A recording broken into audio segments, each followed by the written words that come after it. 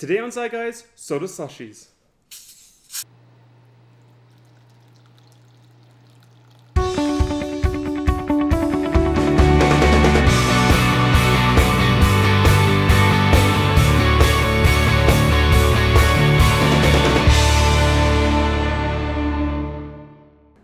Welcome to Sci Guys, I'm Ryan. And I'm Adam. On today's episode, we're going to be exploring supercooled solutions by making soda slushies.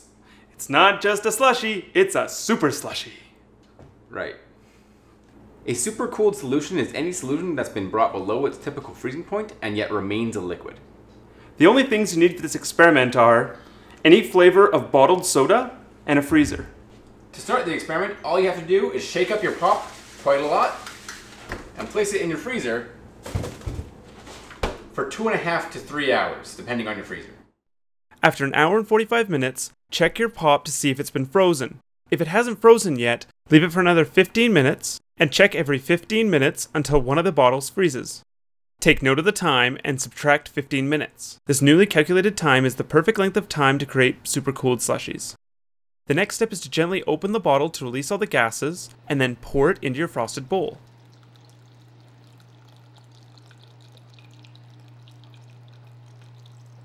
You can do this trick with any pop. Here's an example using orange soda. You can also do this without a chilled bowl. Gently open your bottle, reseal it, and give it a good shake. This will cause the crystallization of our soda into a slushie. Let's look at this experiment a little closer. Supercooling is the process of lowering the temperature of a liquid or a gas below its natural freezing point without it becoming a solid. The freezing point of a solution is the temperature at which it changes state from a liquid to a solid. When we shake our soda pop, we are knocking carbon dioxide molecules out of the liquid solution and into the airspace in the bottle. This removes large bubbles from our soda, which could act as sites where ice crystals could start to form. It also increases the pressure inside our bottle. Increasing the pressure inside our bottle causes the natural freezing point of the liquid in our bottle to drop. As our bottle sits in the freezer, energy is removed and its temperature begins to drop. After a few hours, enough energy has been removed to cause the temperature in our liquid to drop below its natural freezing point, but it still remains a liquid. As we mentioned earlier, the increased pressure is key in preventing our liquid from freezing.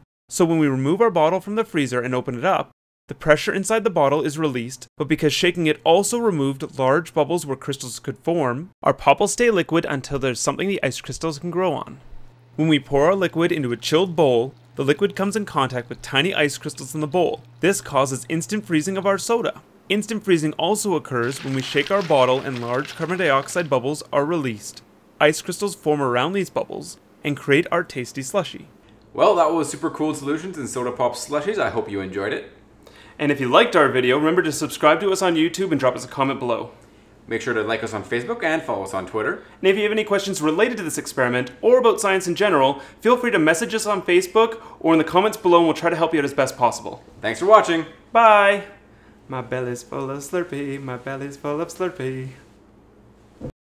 Here at Sci Guys, we're always curious how experiments turn out, so if you do these experiments at home, record them and submit them to us as a video reply to this video. But remember, always get your parents' permission before you submit any videos to YouTube.